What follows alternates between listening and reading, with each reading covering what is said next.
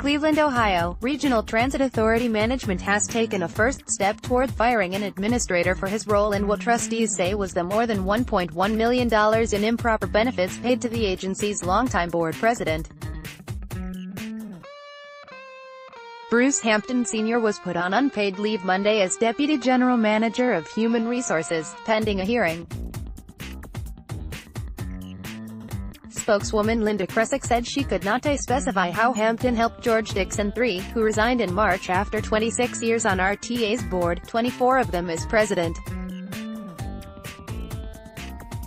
He also could not say whether other employees would be held responsible by Joe Calabrese, top administrator since 2000 of RTA, which runs Cuyahoga County's public buses and rapid trains.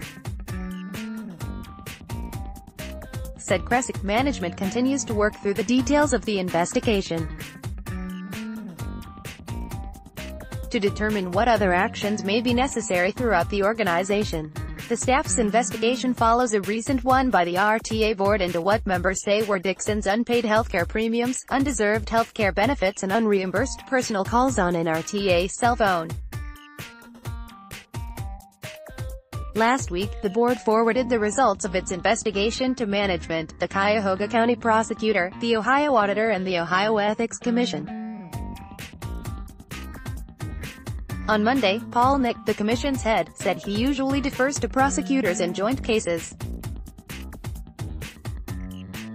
Ryan Midday, a spokesman for the Cuyahoga prosecutor, said, "We are reviewing the matter." Dominic Binkley, auditor's spokesman, said RTA never alerted his office to its unusual policy of letting board members buy agency health insurance, so the office never looked into Dixon's use of it.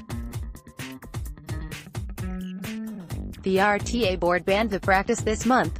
Binkley said his office is already doing a routine audit of RTA and would enhance it to consider Dixon's coverage. Trustees say Dixon got that coverage for many years while falling increasingly behind on his premiums. Counting interest, they say, he owes about $141,000 in premiums, about $970,000 in medical, dental and vision benefits and a yet undetermined sum for personal cell calls. A letter hand-delivered Monday, May 21, 2018, told Hampton, "You provided input into the establishment of RTA's mission, vision and values. 3 of the pillars of RTA's values are fiscal responsibility, teamwork and accountability. Your actions with respect to the administration of Mr. Dixon's health insurance premiums and coverage are not consistent with those values. As a result, effective immediately, you are being crisis suspended. You will be notified of the date and time of a pre-termination meeting once it is scheduled." According to RTA.com, Hampton graduated from Wright State University and Northern Kentucky University's law school. He practiced law privately, then worked for the Miami Valley Regional Transit Authority in Dayton. He joined RTA in 1990 as Director of Labor and Employee Relations.